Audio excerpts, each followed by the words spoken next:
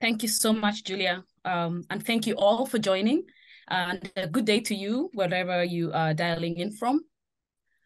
From Ukraine to Afghanistan, to Yemen and Sudan, and most recently in Gaza, civilians continue to pay the highest price when healthcare is under attack. For anyone who has watched the news over the past few weeks, it is clear that attacks against healthcare are a grave threat to everyone living in areas affected by conflict. The impacts of the attacks on healthcare workers and facilities are simply devastating. Protection and health teams over the past few years have implemented protection-centered health interventions to reduce the impacts of attacks against healthcare. In this session today, we will look at different operational level best practice interventions to reduce this type of violence, as well as the impact of the violence on the people affected. Practitioners from Syria, Yemen, South Sudan, and Colombia will share their experiences with interventions that have supported the reduction in violence or have supported communities to cope with the impacts of such attacks. They will speak to the collaboration between health and protection teams and what it takes to prevent and mitigate impacts of attacks on healthcare. I'm pleased to introduce our first speaker, Samira Tika from ICRC Whole of Syria. She is the Protection Cluster co-lead. She will share with us about protection of civilians and healthcare facilities in armed conflict, its scope and definition, and the impact of attacks on healthcare. Over to you, Samira. Thank you so much, Jane, and hello, everyone. So as we all know, the protection of civilians and healthcare in armed conflict is a critical aspect of international humanitarian law and human rights law. International humanitarian law, especially the Geneva Conventions and their additional protocols, provide clear protection for medical personnel, medical vehicles, facilities, and patients during armed conflict. And this protection also includes the principle of distinction, which requires parties of the conflict distinguish between civilians and combatants and between civilian objects and military targets. Even the combatants, if they are not engaged in hostilities anymore, are still protected under international law. Also, international humanitarian law, under IHL, any attack that deliberately targets healthcare facilities or does not take appropriate measures to avoid destruction of healthcare facilities is illegal. Therefore, we see the principle of proportionality and distinction here are applicable. The IHL also gives the primary responsibility for protection of civilians and of health care to the states and the parties that are controlling the geographic area where the civilian population are located. That also includes the non-state actors, armed groups that are controlling those areas. So the responsibility is on the states and whoever is controlling the areas where the civilian populations are located at.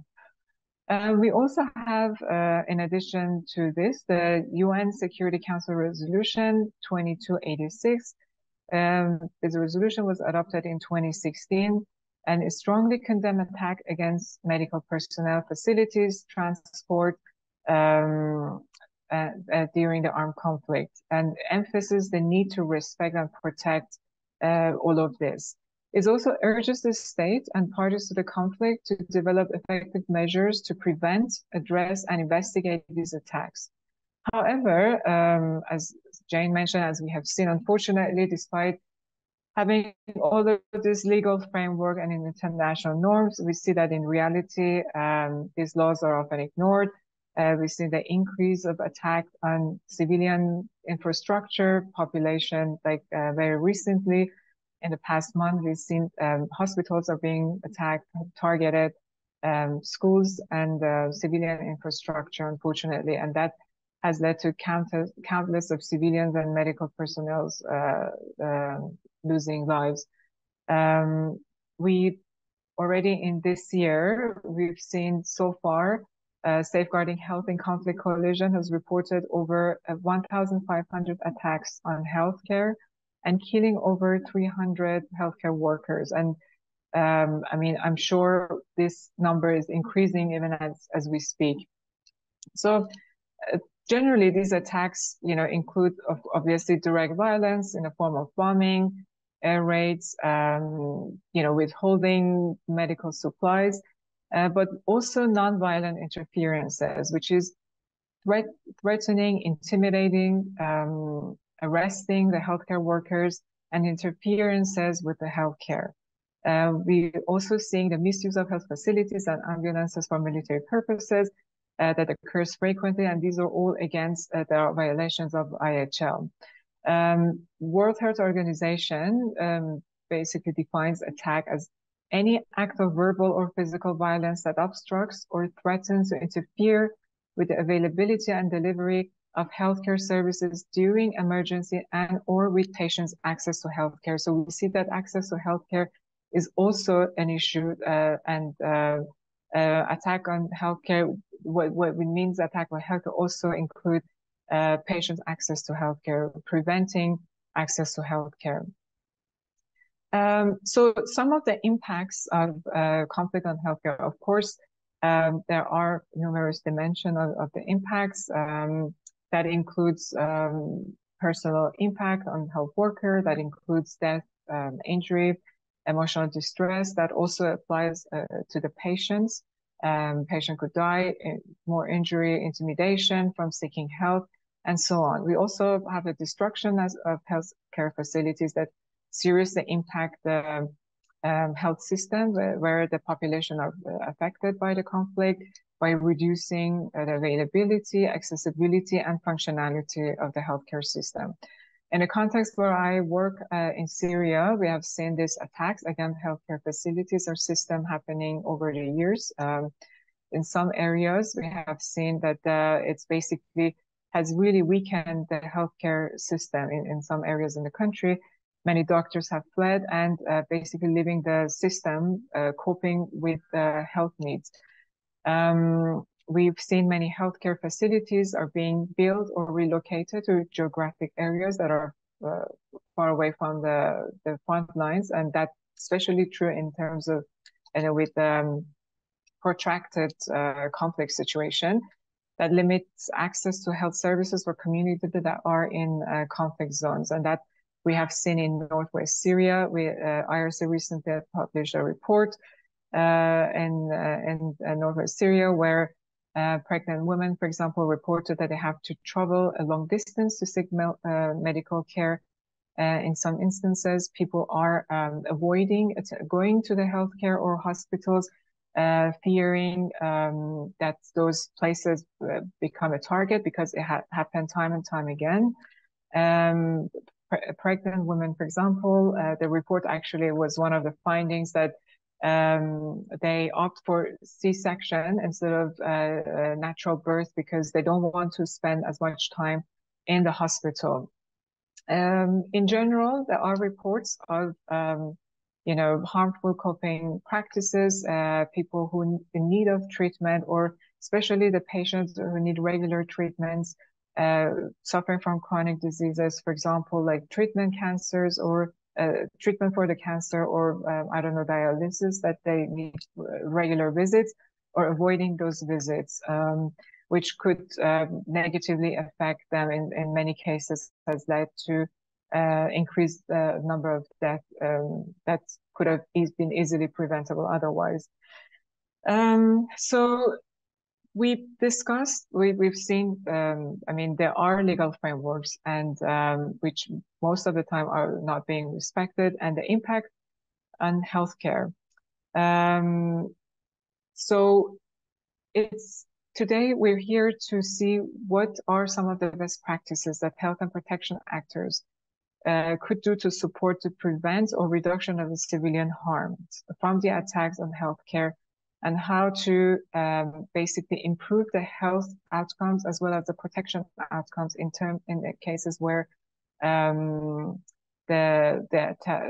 attacks on healthcare is happening, impacted the population. As we know, protection is fundamental to quality of health response, and a quality health response contributes to the achievement of protection outcome. So I'm just going to give you some examples at operational level interventions, and then in the following sessions we will look at some of them more closely. So advocacy and awareness raising, it's very important. This has been done in various operations jointly by protection and health actors or separately, but it's to raise awareness about the importance of protecting healthcare facilities during the conflict at international and local levels. Also, advocacy can put pressure on the parties to the conflict to adhere to their legal obligations, to protect civilian and civilian infrastructure, and to promote greater accountability for violations of IHL. Also, establishing or strengthening the existing mechanisms for documenting attack and monitoring attack on healthcare facilities and personnel. These reports are also very important and are being used to develop protection, health, or legal intervention response, and also to generate support for protection efforts. And these are being used as advocacy tools, basically. Example is a WHO surveillance system for attacks on healthcare in conflict. We also have seen training healthcare workers and security personnel on IHL could be useful in basically training on the IHL and the rules of protecting healthcare facilities. This can help to prevent accidental violations and ensure compliance. Humanitarian negotiations, this also I think is has so far proven to be effective. I mean, of course, that depends on the context that we are operating in, but engaging in negotiations with parties to the conflict to basically secure the commitment to protect healthcare facilities, for example, and allow safe access to medical personnel and humanitarian aid. It's really important. We have seen that not just for protecting health facility, but also schools and other civilian infrastructure, but especially health and schools, and therefore is applicable to other sectors as well. Immediate response and emergency response intervention jointly done by protection and health to reduce barriers that people face in accessing healthcare during the armed conflict. This could be include cash-based intervention and to reduce maybe there are additional costs for transport, as mentioned earlier, and providing the provision of information for alternative services. So in short, these are some of the examples that we have seen, in different contexts and operations around the world. Of course, these are we're talking about very different contexts depending on who's in control of those territories, whether they're states, whether we're dealing with non-state actors, the capacity in terms of access and, having the actors on the ground and so on.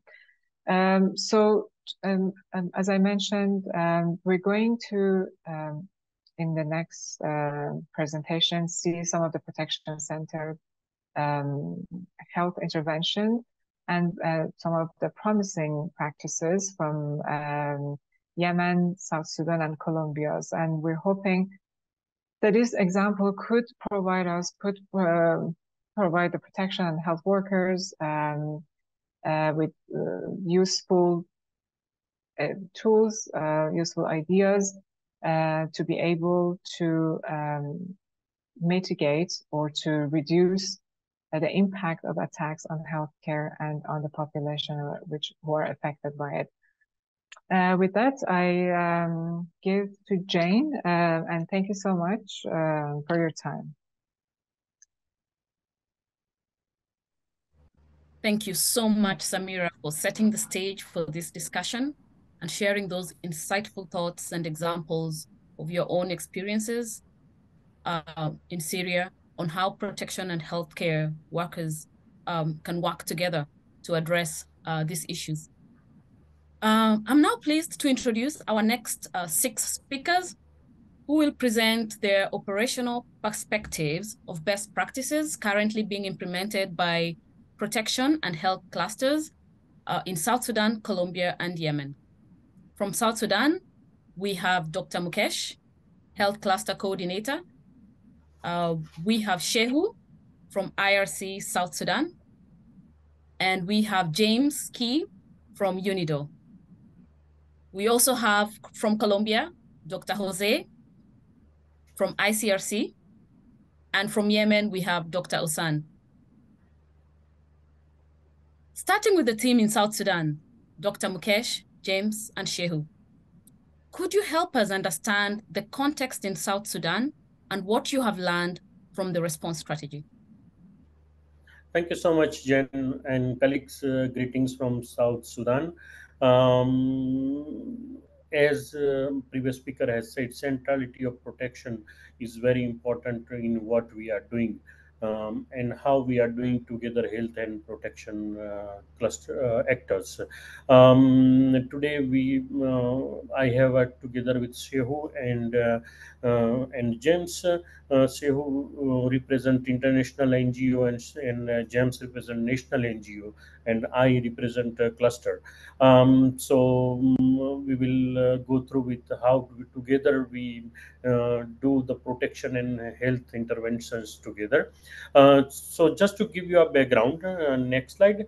South Sudan is facing worsening humanitarian crisis, and many factors are responsible for current complex crisis. So conflicts going on, subnational violence is going on, food insecurity in many areas are under food insecurity, climate crisis, and outbreaks, disease outbreaks. Currently, measles going on, hepatitis E is there. It's a complex humanitarian crisis, and we are running on so many fronts. In 2023, we are targeting 76%. These are people in need, and that's coming to 9.4 million. In here 2023 humanitarian response plan, we are targeting 55, so half of the population and 72% of the people in need. Next slide, please. For health, what we do is three-pronged approach. We provide essential life-saving health services. We address outbreak-prone diseases, so manage disease outbreaks, and we ensure that we are connected with other clusters or sectors which are very important in a various way. One of way is to referring pathways for MHPSS, GBV survivors, and maternal and child health emergencies. We have a broad community. We use a community health system as a base to provide services in addition to mobile clinics and other static health services. Next slides.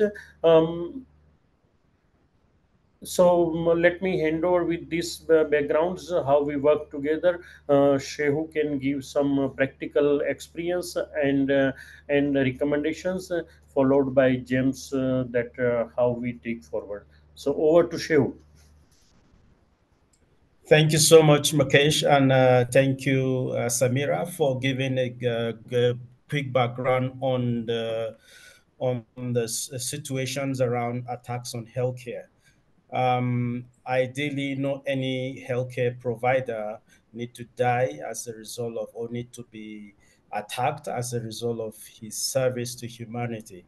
It is quite unfortunate, but of course, I would want to say that there have been a lot of research which has been conducted, and of recently, Safeguarding Health in Conflict reported that about 24 incidences of violence against and or obstructions on healthcare have been reported from South Sudan so far and within this year. And also we've seen that in every 7 cases of attacks on healthcare workers, one of that is coming from one of those reports comes from South Sudan. That's to tell you how complex South Sudan is. And of recent, we have cases where 10 healthcare workers were killed, and also 20 healthcare workers were kidnapped. So that really have great impact on both, not just only the health service providers, but also to the services and to the beneficiaries we are serving. Some key scenarios where we have some key scenarios of incidences would include a healthcare worker that was severely injured among other key staffs. And in that same year, we had an incident where one healthcare worker was killed. And also, similarly, we had a medical doctor as well who was equally killed within South Sudan. And we had several cases of attacks, both on the individuals, staff, and also on health facilities. And also we have issues of vandalization, where health facilities were being vandalized, and as well as the direct attack on the community where we serve, and as well as on the beneficiaries. Next slide.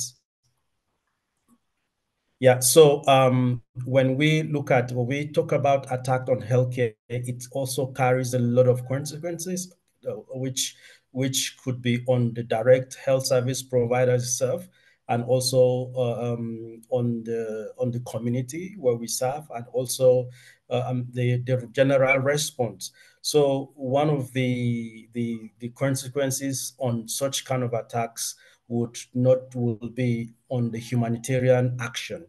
Definitely, whenever there is an attack, it's on healthcare, mean that access becomes a big issue. So which will lead to suspension and as well as a closure of health facilities, which would also impact greatly on the humanitarian action in those communities.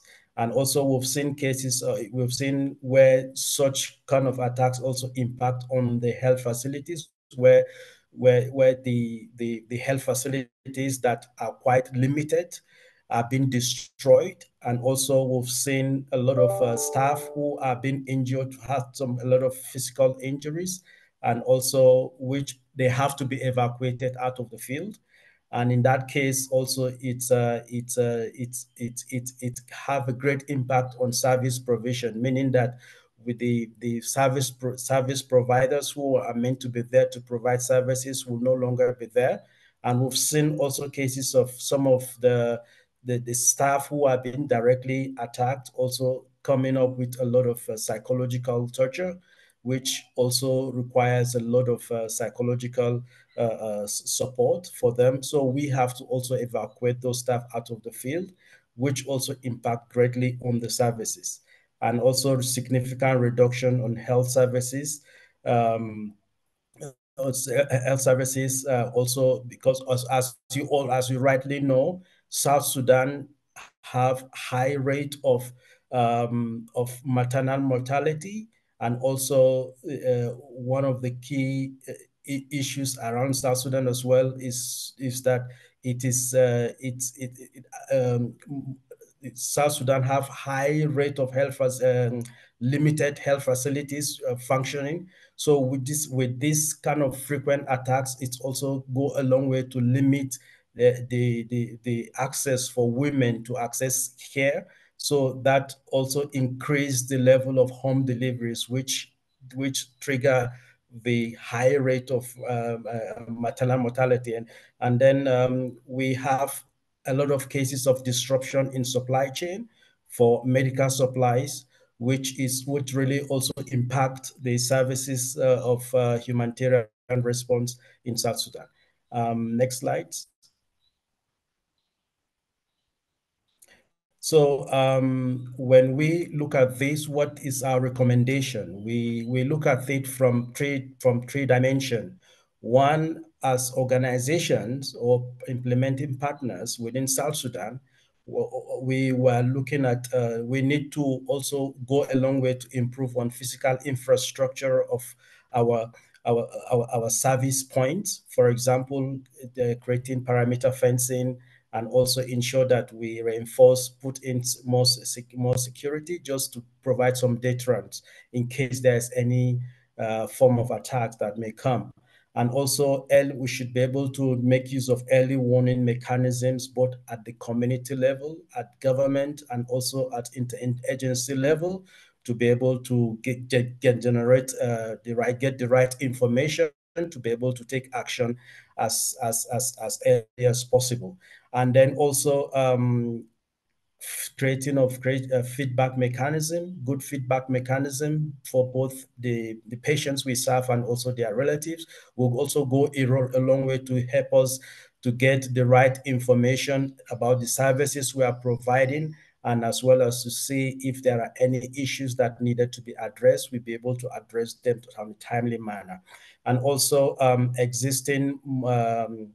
use of existing monitoring and reporting mechanism. For example, the WHO surveillance system on attacks, and also OCHA reporting mechanisms. All those are the reporting channels that could also be well utilized to be able to monitor the trends of attacks. And also from the angle of the donors, we also need the donor to provide sufficient funding to meet identified health need according to the humanitarian response framework. And also, we need a lot on advocacy, because most of these attacks that go unreported are not being advocated for. So we are raising out our voice from South Sudan to say there's a high rate of attack in South Sudan, and we need a lot of advocacy on that regard. And in terms of government, we are calling advocacy and legal framework should be in place to be able to protect healthcare workers, to be able to protect assets, and as well to be able to protect the system. Because healthcare workers, we are there to support the system. We are there to provide healthcare, and we are there to ensure that any patient dies, or any patient is inflicted as a result of disease. But we should not be the targets. And also stakeholders, consultants, and sensitizations, consultations and sensitization on responsibilities and accountability. So we should be able to people should be held accountable for their actions, and it should be done in the rightly manner. And I think that is what we from the humanitarian platform in South Sudan are speaking out on a loud voice. So I'm going to give this opportunity for my colleague James to be able to take us through into some of the key areas that just to throw a bit more light on. John, over to you, please. Thank you. Thank you, Dr. Market and Shahud, and thank the colleague from the Global. And yes, indeed, my name is James Kerr. I'm the Executive Director for UNIDO, and UNIDO is a national NGO in South Sudan. I'm happy to see Eva online. This is a good opportunity to see long colleagues. And a big thanks to the organizers of these meetings. So as my colleague presented, I'm going to also build on some of the recommendations that Jahu would have just recommended. And some of the lessons learned are on the positive lesson learned on the process. But all of us will have to understand South Sudan fall into the fragile state. And I believe all of us on this platform are presenting the fragile states as the UN definition of country with conflicts. So some of the lessons learned from the process of all these conflicts and the protection concern is that government of South Sudan have shown the leadership and the ownership. And this is very important because whatever happens on the atrocity, whatever happens on the abduction of the health workers, is the government that takes the leadership, is the government that takes the ownership. And that is very practical. So we have seen that and we do appreciate that. And second thing that we also took out a good lesson learned is there has been a lot of, like partnership between the international, the national, the UN agency, and other actors like MSF, ICRC, South Sudan Red Cross Society, and the rest. So the humanitarian family has been moving together and work together and share all the pain and share all the challenges. The third thing that we have also taken as a lesson learned is actually on the engagement. Take an example of communication. In South Sudan, the clusters are doing an amazing job, and I must admit, as a local partner, that a lot of services, a lot of price that we are discussing today come from the clusters, and that is a big thank to the UN family who are managing these clusters. So communication has been very much on top of everything, and people are getting information and all that.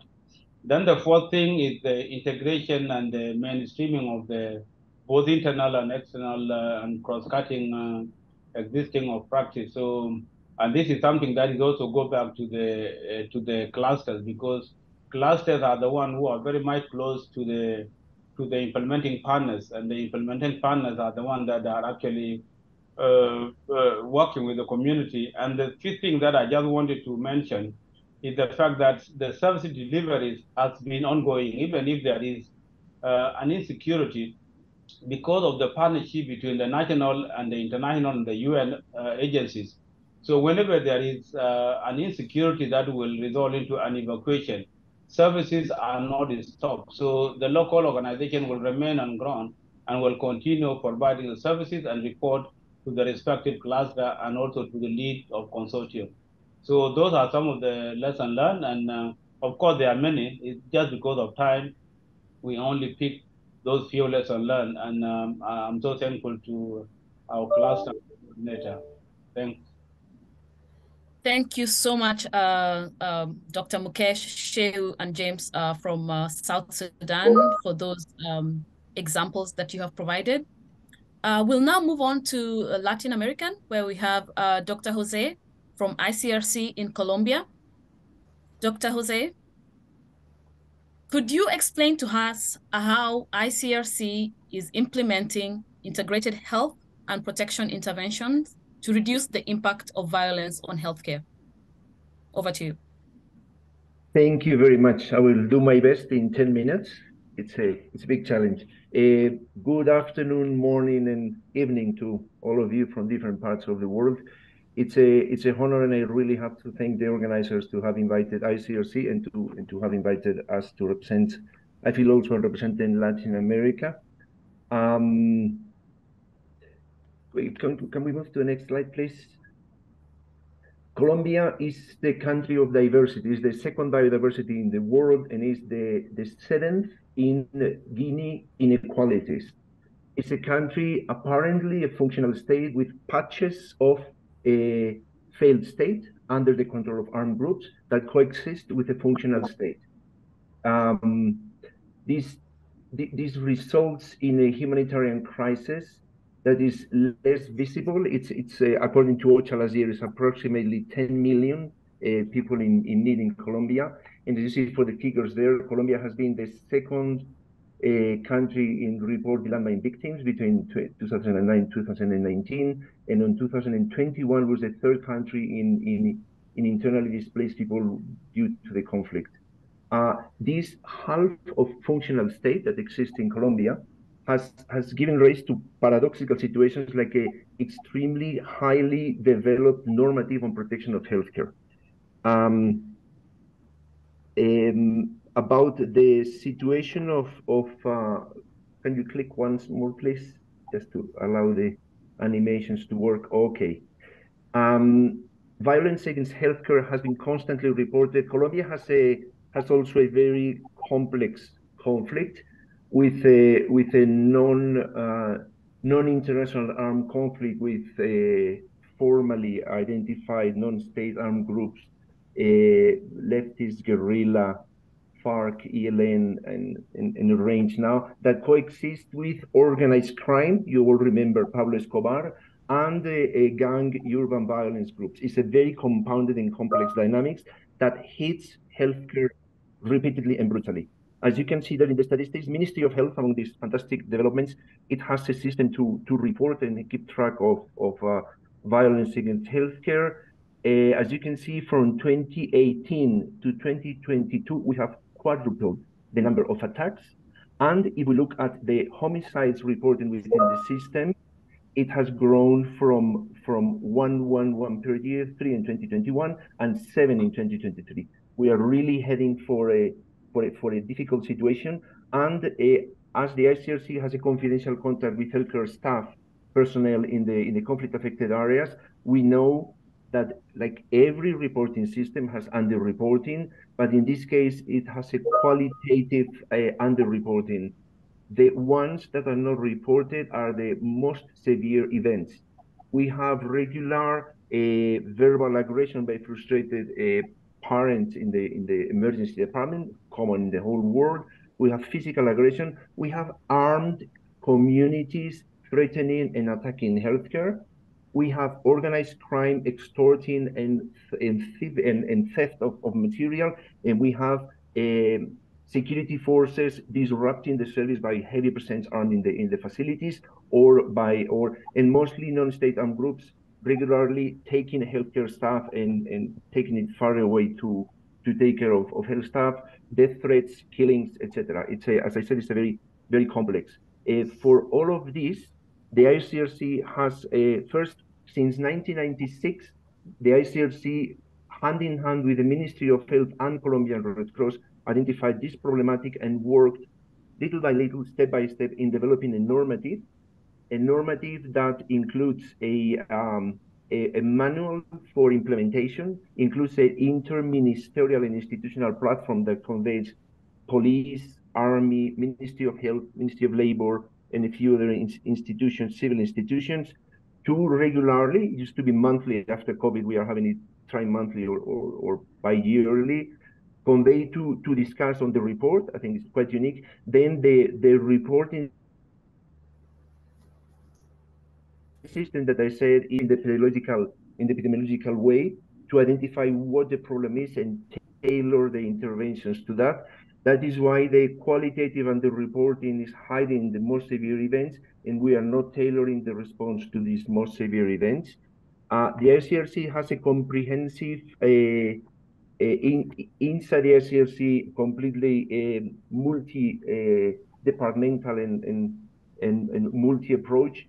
Health protection and the legal advice, IHL, work really hand in hand with our FAST, which are the ones that our colleagues that work with the state forces. And we do a wide range of interventions that focus first on the armed actors, how to interact and engage with them to decrease their actions against healthcare. Second, with the authorities, this combination of working with the Ministry of Health keeps alive today. ICRC is a main advisor to the Ministry of Health. Where normative exists, it needs to be adapted to the new context, and the ICRC is very active on that.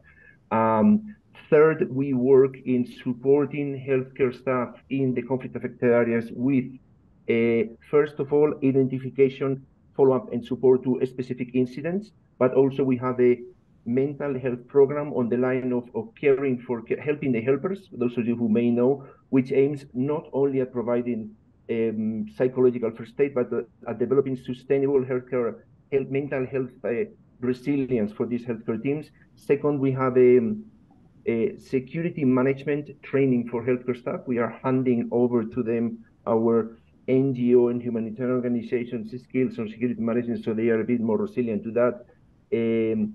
Thirdly, we have some interventions, as we saw in South Sudan, on the physical infrastructure, and And we have a intervention at community level which aim partly as dissemination and awareness, and secondly, in some cases, at decreasing the aggressions of the community towards the healthcare facility.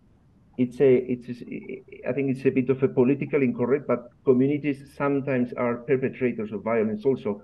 We have put them together with the healthcare staff and have developed a model of interaction.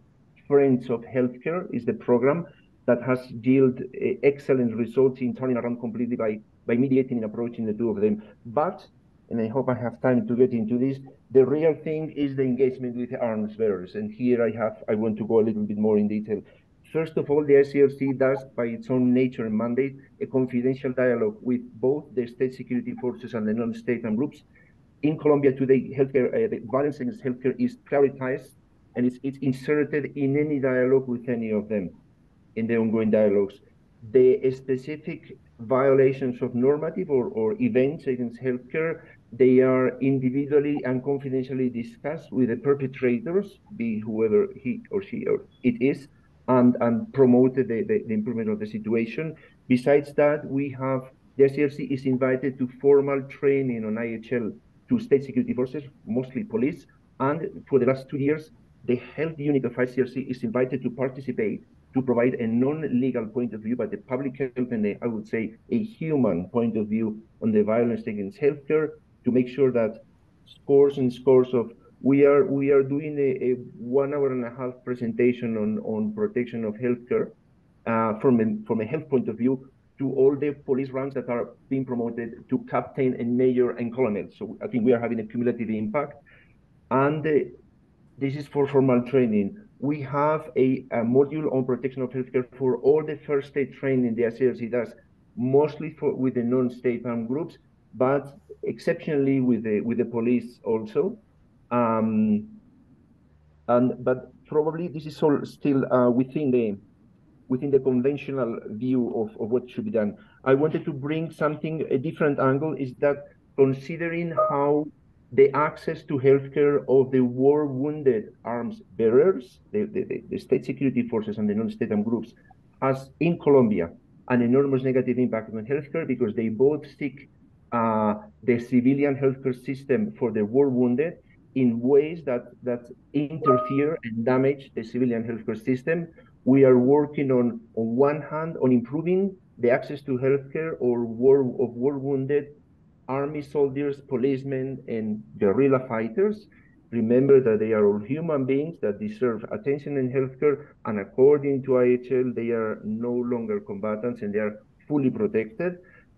Hoping and working on the assumption that this will have, and it's working in some places, an impact on decreasing the pressure on the civilian healthcare system. But also we have started organizing at national level in a very formal way, aiming at normative, and at local level in a very pragmatic way, mediating by sitting down military authorities and healthcare authorities or managers of hospitals to prepare contingency plans for the repeated events of them bringing a war wounded to a hospital and interfering enormously with their functioning, or bringing a wounded policeman to an area who is under control of the non-state armed groups.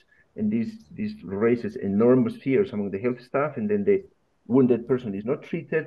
We are trying to change that into a pre-arranged contingency planning that is supported by normative, an agreement between Ministry of Health, Ministry of Defense, that improves and avoids these situations. And I think I have, because I have to apologize to you, but I handed over my presentation too late, and all the rest of the slides that should have been now explaining what I have told you, the last part is not included. So no, this is an ugly one. This was explaining a bit this was a draft because I also sent the wrong one.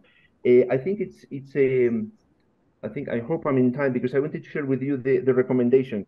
Colombia is a highly strange situation. As I told you, it's a functional state coexisting with patches of completely failed state. And so the very broad lesson learned from me from these specificities of Colombia and sharing with you in Yemen, Somalia, and many other parts of the world, is that it's a bit common sense, but it's worth to restate. The programs and interventions need to be adapted and tailored to each environment and context. Even within Colombia, with different contexts, we cannot import the way we work in Chocó, which is a lot like Haiti, to the way we work in Catatumbo, which is a bit more structured with a different degree of development. So first recommendation, imperative to adapt interventions. I think the idea of sharing best practice should never be considered as a blueprint. It's inspirational.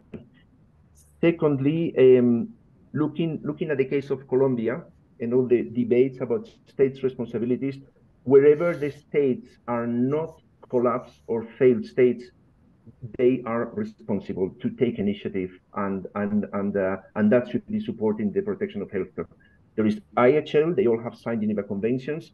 There is the UN resolution that you mentioned, and in many cases there is also a range of national normative we have investigated here, and we are advocating very strongly. In Colombia, you have a problem with the context where there is a conflict and the IHL applies, in the areas when there is no conflict, and then human rights law applies. Well, human rights law strongly defends healthcare. There is no need to resort to IHL to claim the protection of healthcare. And that's a very important thing that also, and then where states start being involved, they should be supported, they should be advocated for, supported, and then coordinated with strongly. Third lesson from Colombia. We have a beautiful implication. If you can wrap up in 30 seconds, 30 seconds, please. Thank you. Yes, there is just two more recommendations. The third one that was on my list, the beauty and the thoroughness of the involvement of the state with the normative, the coordination, I didn't have time to explain to you, between Colombian Red Cross, ICRC, and PAHO, and the Ministry of Health. We are the core group. This has taken 2 decades to be developed. The length of the time that it takes to build it should not discourage anyone to start. Why not starting now? Even if we see the results in 10 years, it is worth to start state engagement whenever, so you will see the results later. The last one, arms bearers, the last recommendation, arms bearers are clearly major actors and responsibles in violence against healthcare, not the only ones. It is necessary to engage with them, and conventional preaching IHL is not the only way. And as healthcare providers, we have the very interesting approach of considering arms bearers, the ICRC acronym, or the euphemism for state forces and non-state groups. They are both aggressors and perpetrators and beneficiaries of the healthcare system, and we can play with that to improve protection of healthcare. I finish here. Thank you very much. Thank you. Sorry for my overtime. That's all right. That was very, very, very interesting. Thank you so much, Dr. Slade. Our final speaker is from Yemen, Dr. Osan from WHO. Dr. Osan, could you explain what the WHO is doing in Yemen to reduce attacks and any recommendations that you may have from those interventions? Over to you. Thank you. Thank you so much. And good afternoon, everybody. I will present to you an experience from Yemen on contingency planning. Next slide, please. So as most of us know that Yemen is witnessing a civil war since 2015 involving 3 major actors who have control on different parts of the country, and mass casualty incidents, communicable disease outbreaks, displacement of population, in addition to disturbances of health services, are the main health consequences of this conflict. In this slide that you can see the level of functionality of health facilities, in addition to population in need and number of IDPs. Next slide, please.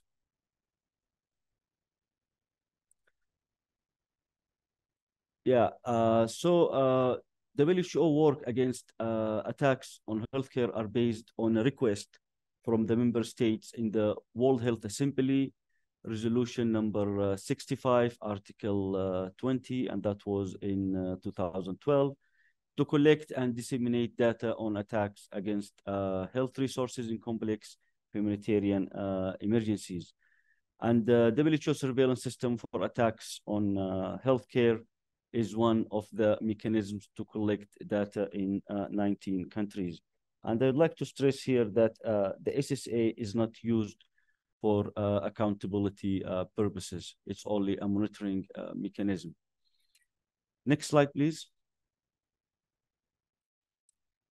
In Yemen, attacks on healthcare have a dramatic impact on the population we serve. The majority of these, as you can see in the slide, involve the use of heavy weapons and the impact on healthcare facilities. And beyond the direct deaths and injuries that it causes, they also deprive the entire communities of essential health services in the long run. Next slide, please. So here, I'm going directly to the practice itself, which is the contingency planning. So the mitigation measure implemented in Yemen to reduce harm to affected population aims to protect access to healthcare services during hostilities.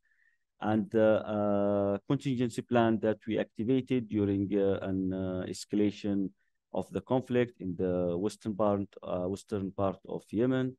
The plan consists of a transfer of service provision from the frontline hospitals to the second-line hospitals after an attack to maintain access to healthcare for those in need. Next slide, please. So what WHO did, WHO started by coordination with health partners, followed by providing these hospitals with life-saving medicines and supplies and skilled human resources, in addition to support referral system. And what I would like to say here is this is not a prevention measure, but it's mainly a mitigation measure that is activated when the frontline hospitals are exposed to security threats. Next slide, please.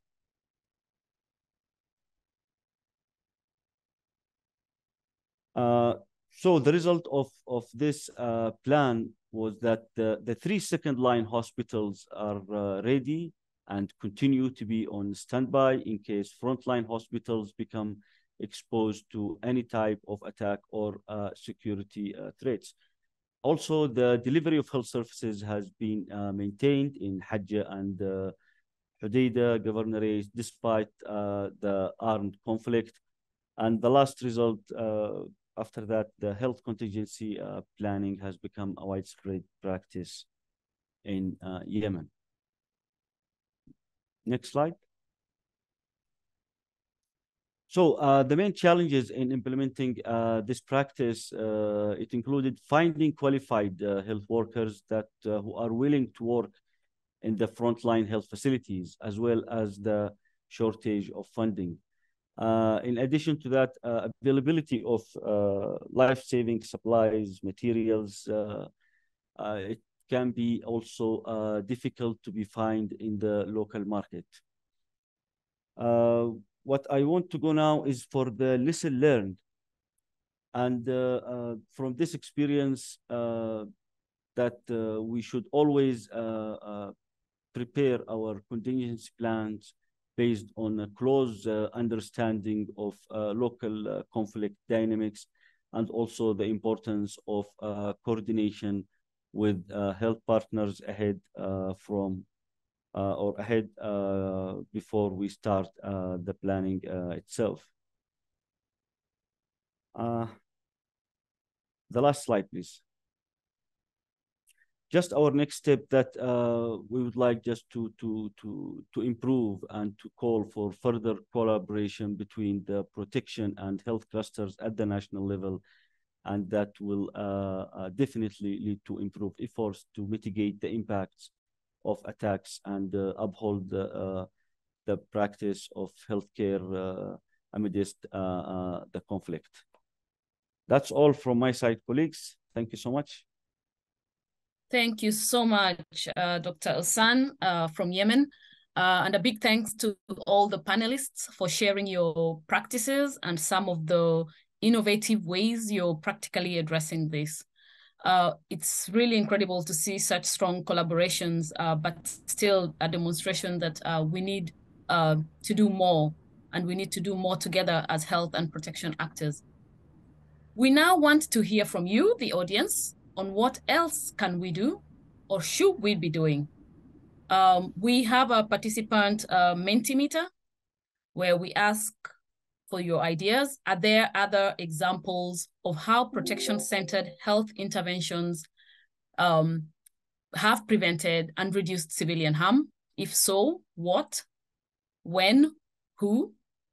And secondly, how can the international community further support health and protection actors in crisis to protect health assets?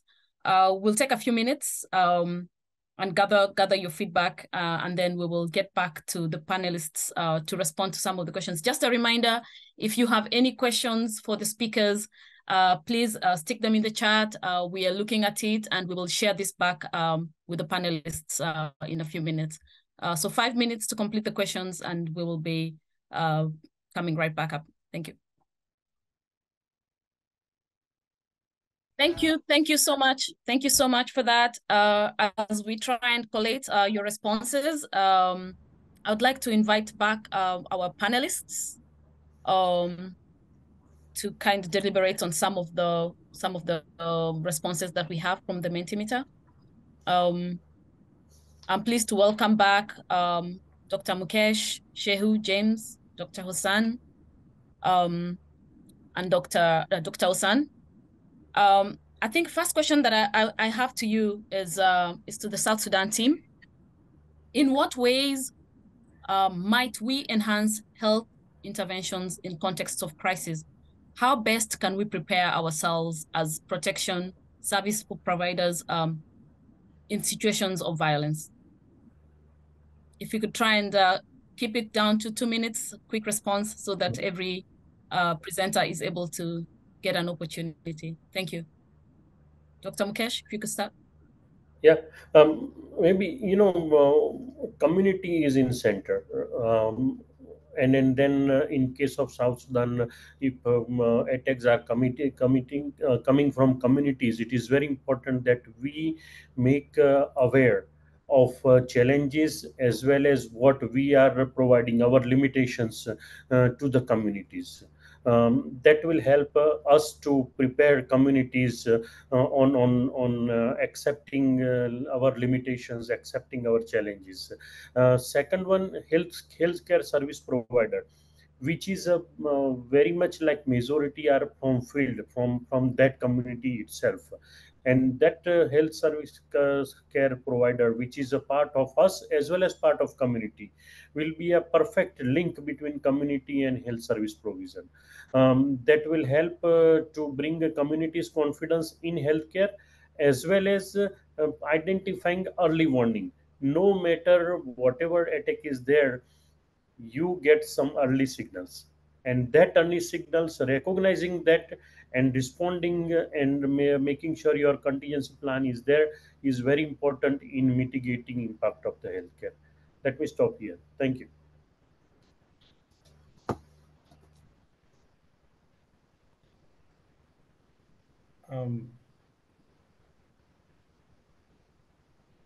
Yeah, let me just quickly add on to what Dr. Mikes just mentioned. I would really say awareness raising, it's quite effective, which I think we need to keep raising awareness. And also peace building should be one of the components that should be mainstream into our programming, because we understand how delicate South Sudan has been, how the long history of war, and also a lot of cultural belief, which it is quite disintegrated from the it is quite disintegrated from the legal system, which is something that we need to keep on raising awareness at community level and keep engaging. and also take every little rumor we hear, take it seriously, and dissect it, and to hear to understand what are the what are the reasons, or what are the rumors all about, and see how that can be best addressed. And I think it will go a long way to prevent some of those cases of attack. And as well, also ownership, ensure that the community takes ownership of the services being provided to them. Let them see the services that we are providing as their own services. We are just there to support them. We are not just there to provide. We are just there to support, to be just like an anchor for them, to be sure that services reach out to them. Thank you. I think, to me, just to add on what Dr. Makej and Shehu have said, I think one thing that is also very important in South Sudan, in the context that we are living in, is to have an engagement with the youth, because you see the youth are the majority, and they are the ones that have been used by politicians to do a lot of destruction. So I think if we can have a mechanism of working with the nexus, like the peace partners, that will be able to sensitize the youth, that will really be very good. And again, to have also a special focus on women, because you see, women are the majority of the civilian, and especially in South Sudan, where a lot of men died during the war. So if there is any escalation of a conflict, they would be able to advise those few husbands that they have, that don't go to destroy or don't go to kill. I think those will be help. And last thing is also to involve them in the planning. And I think as the humanitarian workers, we need to involve the community at the planning stage, so that they take the ownership, and when conflict erupted, they are able to prevent the facilities. Thank you. Thank you so much for that.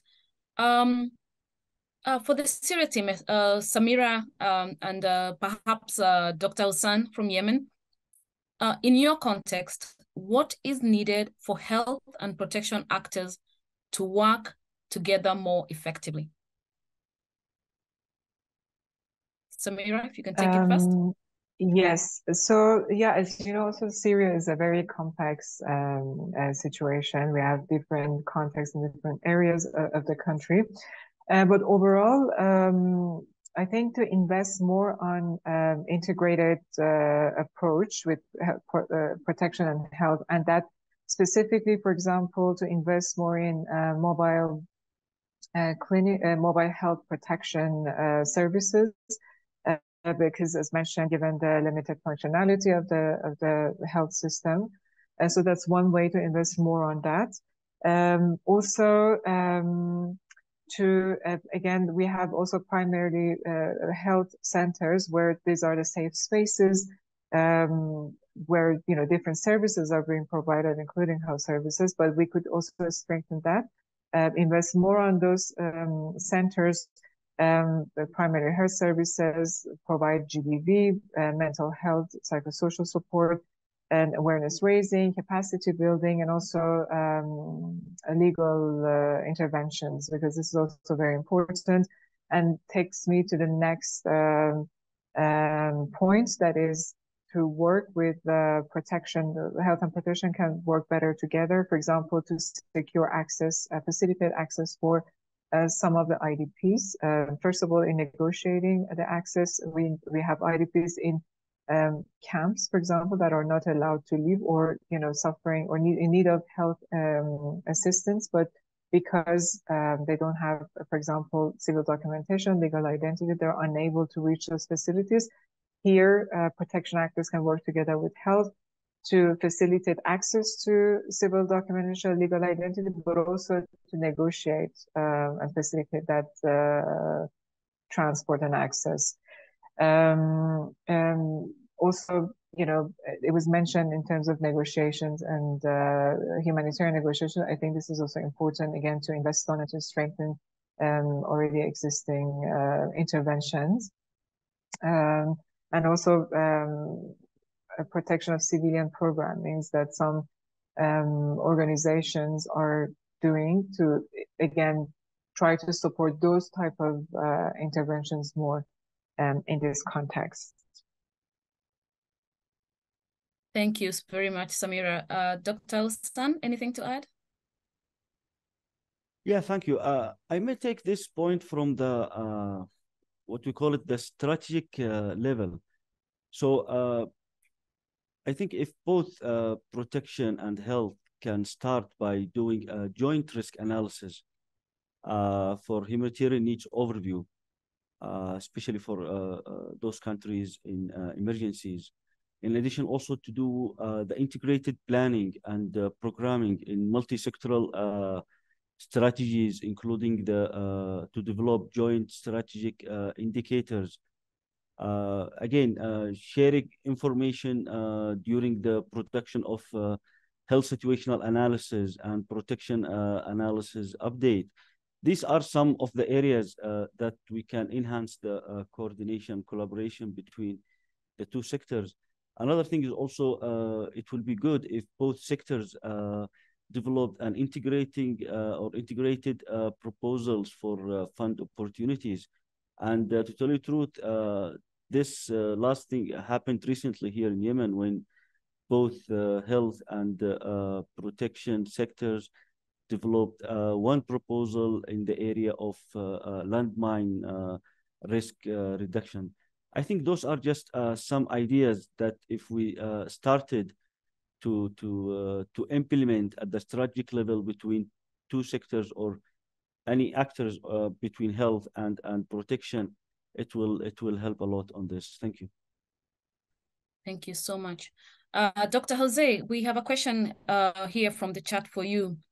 What are some of the biggest challenges in engaging with non-state actors, armed groups? And what arguments are useful in encouraging compliance with international humanitarian law?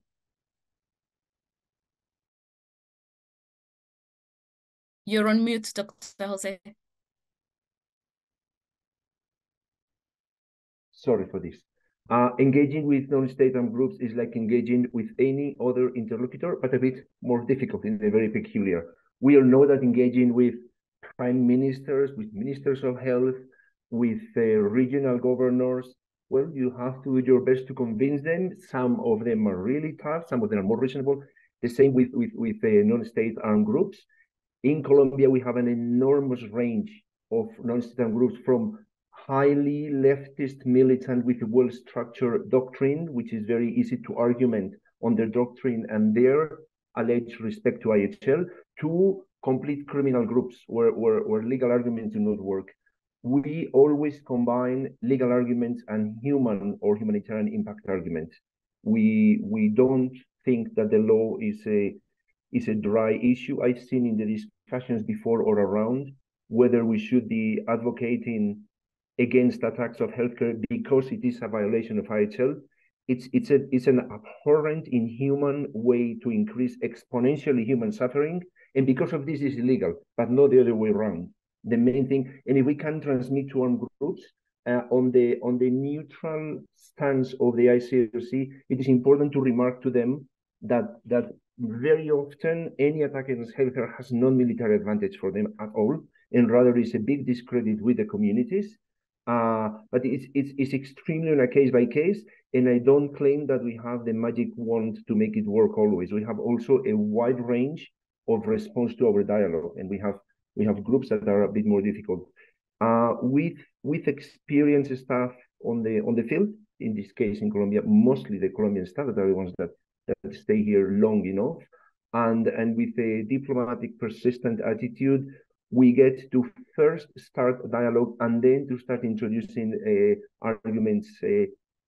Well, in Colombia, we have a privileged situation also in the dialogue with both state security forces and the non-state armed groups, which we do not enjoy everywhere in the world. I have to admit, but it's an art of dialogue, and I have to insist we use both legal and human arguments.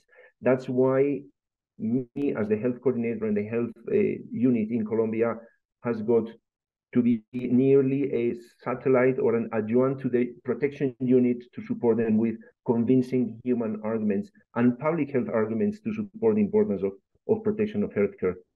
About the previous question about coordination of a health cluster and protection cluster, I would have to share the ICRC experience. And my personal experience, I work with MSF for nearly 20 years, and I changed purely medical action, very substitution, I think it's changing a lot now, to ICRC, which is completely protection driven. And there is a big click to be made. I don't know, when you are in the field, do you feel like a WHO oriented institution who has to increase the vaccination coverage of children, or do you feel like a human, like a I don't know, like a human rights activist, which is able to detect with your medical skills human rights violations to support with them? It's different approaches. When I work in the ICRC, I am here to put my medical skills at the service of protection, and it takes a bit. It's a question of priorities. There are other areas where the pure medical public health priorities may be overwhelming, and then it is difficult to use your health knowledge and skills to support protection argument. But there are two different paths. They are complementary, but two different paths and approaches.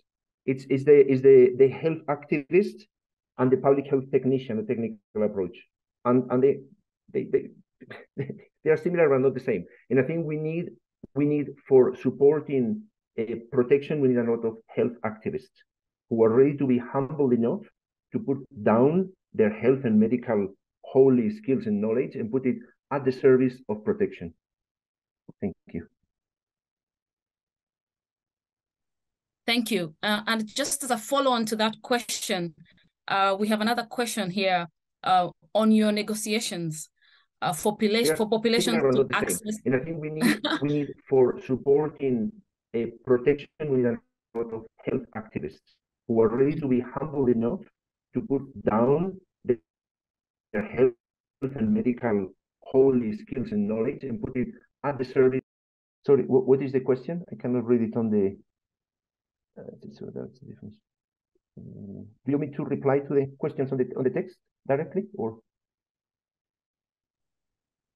It was the question on negotiations, and colleague was asking if your negotiations are for populations to access healthcare, or if they are negotiations for armed actors to respect healthcare and its protections under IHL. That is a really good question, because we have had this discussion inside the ICRC. When you look at the spectrum of violence against healthcare, you have some of them who are IHL violations, and many of them who are public health disruptions with an impact on no access to healthcare. The legal, I was going to say dogmatic, but the legal strict part of the ICRC has been wanting to focus on the violations of IHL and discussing with the armed groups so they don't violate IHL. The protection of civilian population part of ICRC is much more concerned about the access to healthcare of populations affected by conflict, regardless of which institution, which instance is perpetrating this violent disruption of healthcare.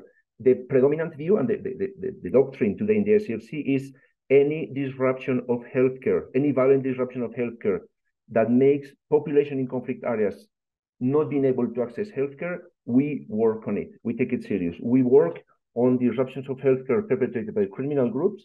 We work on disruptions of healthcare perpetrated by the violent communities, and we work on violations of healthcare perpetrated by armed groups and hence IHL violations. We work on the whole spectrum, and the reasoning is that the focus of ICRC is to ensure, or one of the areas of concern of ICRC is the access to healthcare of populations in conflict-affected areas.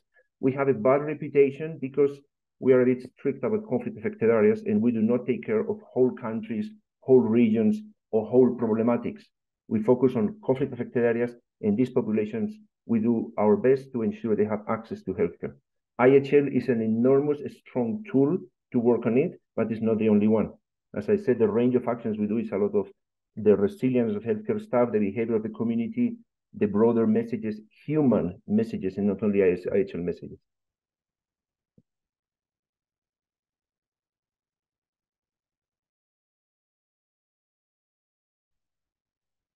Thank you so much for that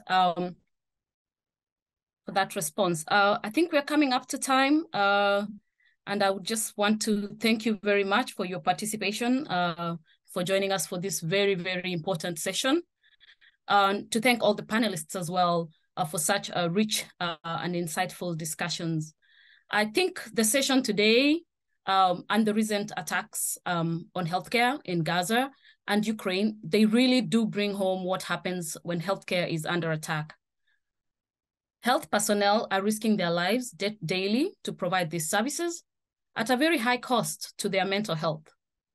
Patients are often injured and killed during such attacks and cannot access life-saving healthcare. When services are suspended, communities cannot access them, and they are deprived of healthcare. They can no longer trust they can safely go to the hospital, that they can safely give birth, or they can safely bring their children for vaccinations. This is a matter of global importance. Most of those attacks against healthcare actually happen outside the headlines. We don't hear a lot about them. Last year, at least 35 health workers were kidnapped in Cameroon. In DRC, more than 20 hospitals were burned down in just 12 months. In Myanmar, many direct attacks, as in Ukraine, were recorded between February 2021. But whose responsibility is this? It is the responsibility of governments to provide safe and prompt access to healthcare and to ensure the protection of that healthcare.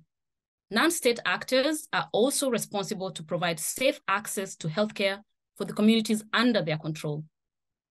All parties to the conflict must ensure protection of safe access to healthcare.